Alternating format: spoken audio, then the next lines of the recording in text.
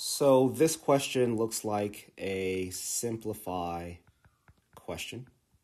I say that because it is short. Simplify questions are usually between 1 and 3 lines long, and because it has this expression here. Simplify questions typically have either an expression or an equation.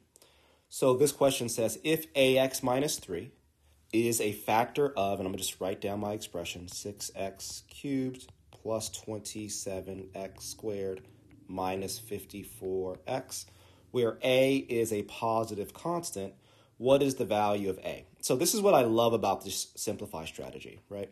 I love it because whenever I see the setup, whenever I see, again, the expression or equation and a very short question, I'm thinking, you know what? I may not know exactly how to find this answer right away, but I'm going to be able to find it as long as I simplify the expression that was given to me. So I'm going to just start off by simplifying this expression. So my first step here is pulling out a greatest common factor. So the GCF here would be 3x. 3x is the largest term that goes into all three of these terms in my expression. So when I pull out a 3x, what I have left inside parentheses here is 2x squared plus 9x minus 18. And then I'm going to simplify what's inside the parentheses. So I'm going to break that down into the product of two binomials. So I have a 2x and an x. That gets me my first term, my 2x squared. And then the factors of negative 18 that I want to try in order to get a positive 9 is going to be, let's see, 6 and 3. So I'm going to say positive 6 here and negative 3 here. Let me just test to make sure this is all good. So 2x times x, that's 2x squared. 2x times 6, that's 12x. Minus 3x, that makes it 9x. 12x minus 3x is 9x, perfect.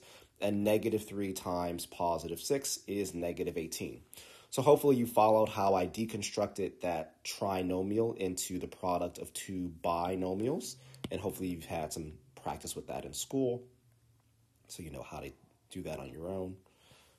Let me just get this back. 2x minus 3 and x plus 6. Perfect.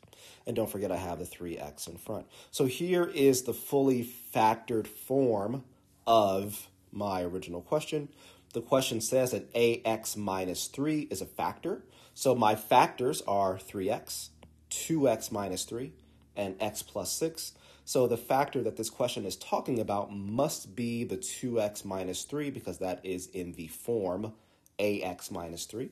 And therefore, right, so if this is my ax minus 3 that I'm looking for, therefore the 2 must equal a. So my answer is 2 for this question.